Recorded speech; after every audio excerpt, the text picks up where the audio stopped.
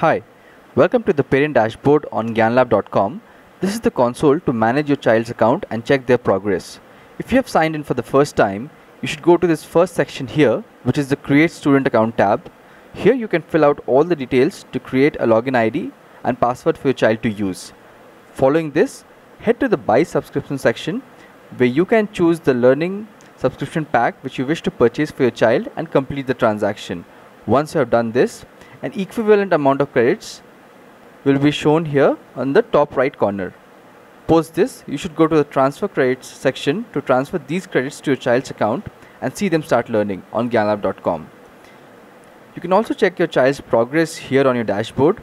Once you click on the Check Student Progress tab, it will show you the various topics that are a part of your child's learning requirements, the accuracy at which they're answering questions, and the total percentage of all questions that they have completed. You can also check the subtopic wise accuracy to find the learning gaps and help them address the same. On your dashboard, you can also edit your account, check payment history, and check credit transfer history as well. One last thing, this here is your referral code. For every individual, there's a different referral code.